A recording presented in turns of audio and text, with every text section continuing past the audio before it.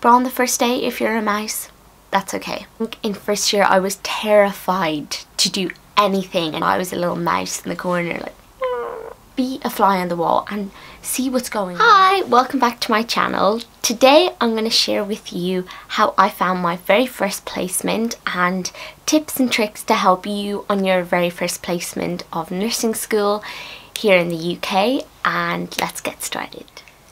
So I think the main thing I didn't really realise about nursing placement was that you were assigned a mentor and a buddy, and these were two people that you were meant to go to for help, support, guidance, all of that, and they were kind of your point of contact while on that placement.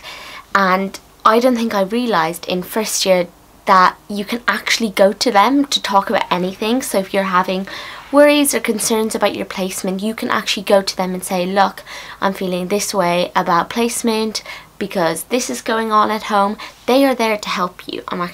They are there to help you. So I think utilising having a mentor and a buddy is definitely super important. On your first placement, you are not expected to know everything and know what to do and deal with every situation. Of course not. You've just started. They can't expect you to know everything, but what they do expect you to do is just be reactive, have your eyes and ears open, and take in any opportunity that comes your way. That's what they're looking for when marking you for first year.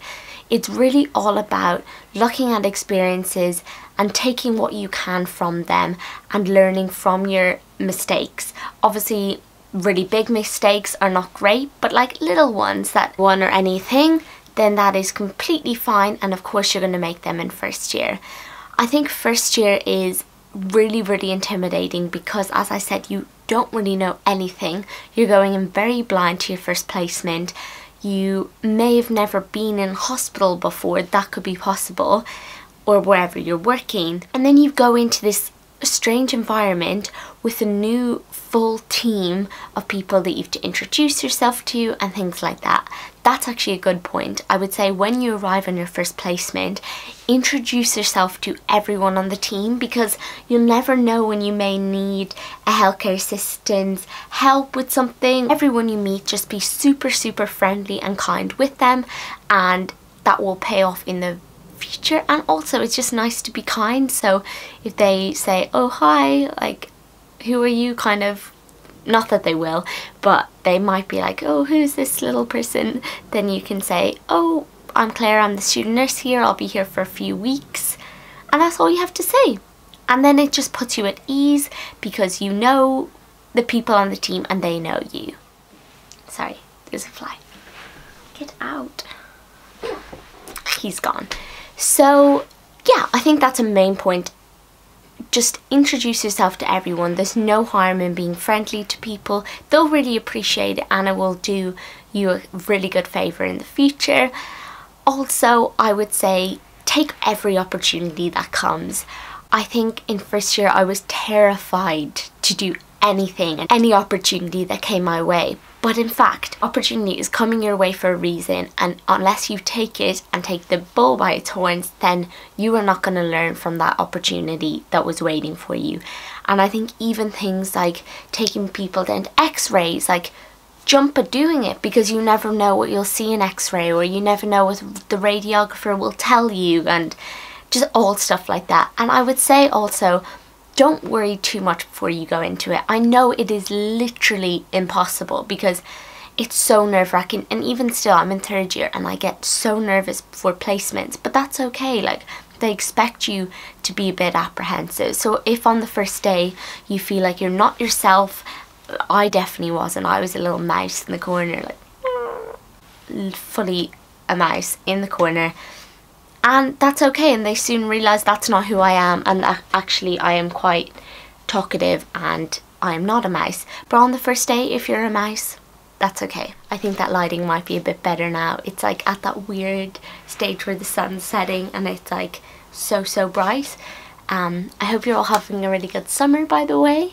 I have a week left before going back to my final year of uni, and I'm so excited to just really take advantage of every single opportunity. So it's not just in first year you should do that, it's obviously throughout your whole uni experience and just in life in general, to be honest. I would also say definitely go to your placement before you start and find out where your ward is, find out who your mentor is and what time you start and finish, because on your first day you're nervous enough as it is. You don't want to be worrying about how to get there. So I would say always, I did on my last placement, always do a trial run on how to get there, what time it starts. Try and find out who your mentor is. It's not always possible because sometimes they don't have it organised, but most of the time they do.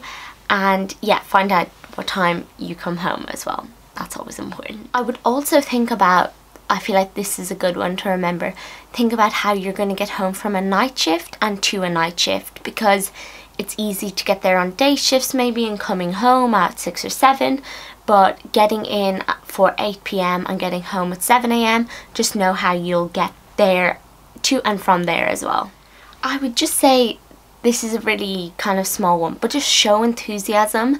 I think people don't like a really eager beaver, but they like people who are keen to learn, step in, do the job, get on with it, and just don't really make a fuss. And I think that is a really good way to be on placement. Just fit in to the team but still learn a lot, and I feel like by fitting into the team, that's where you learn the most.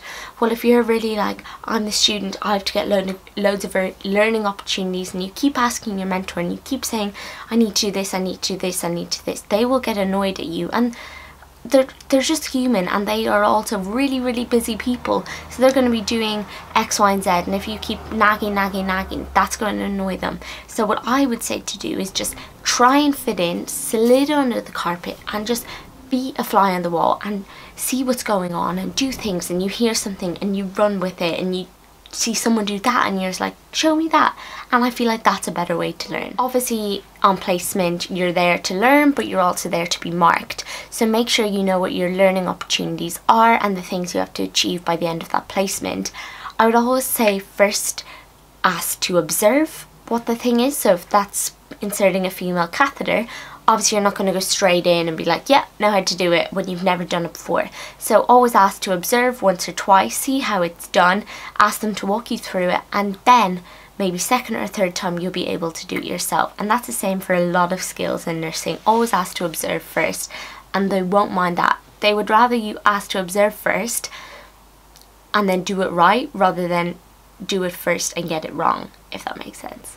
My advice would be to just get involved and learn as much as you can, and that's all what they can expect from you, especially in first year placement. So if you've any more questions about this topic at all, please leave a comment in the description box below and I'll be sure to answer it. And if you're new here, please subscribe, and I'll see you in the next video. Bye!